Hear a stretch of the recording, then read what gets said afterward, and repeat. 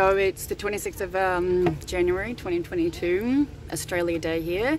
As I'm not Australian, I happen to be more in favour of the fact that it's actually Invasion Day. I don't understand how people just don't get what they've done. It's so wrong.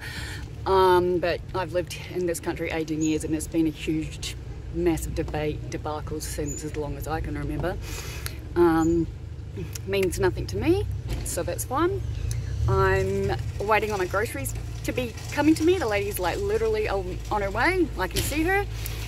But yeah, basically everything's good today so far, and the only thing I couldn't get through my click and collect was my dog roll, and I had to go in the store, which was weird because there was so many of them. But she's here now, so I need to stop talking.